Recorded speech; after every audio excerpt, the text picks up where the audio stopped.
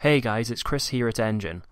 In this week's video tutorial, we'll be taking you through all the options available in DonationCraft's built-in image editor toolset. When adding items to DonationCraft, you have a huge range of customization options available to you. And it's really easy to set up. Our built-in image editor allows you to customize your items with just a few mouse clicks.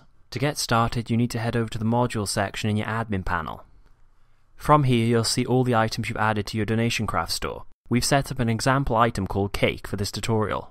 To start editing your item, you just need to hit the little edit button to the right of the item in question. On the next screen, you'll see all your item details.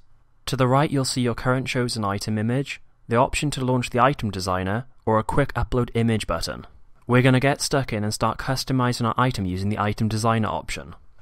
On the item designer screen, you'll be presented with a huge range of design options.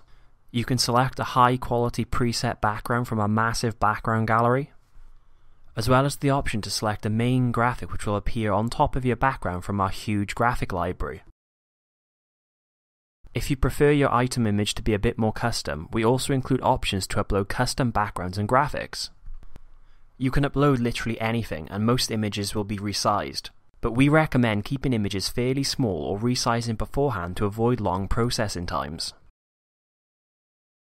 After you have your item background and main graphic set, we also provide some fancy overlay options.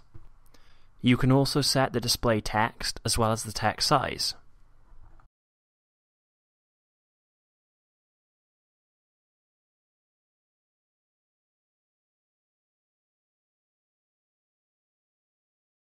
At the bottom there are also some color options, including body and outline.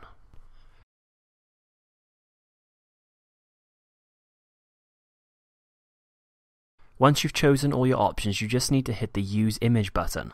If you're not sure what you want, however, or you're just feeling a little crazy, we also have a Randomize button to the left.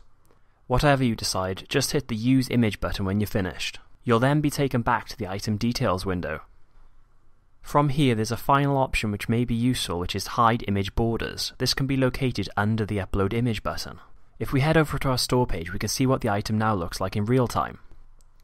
And that's it. Enjin's built-in item designer is a great way to make your store and items more attractive to customers.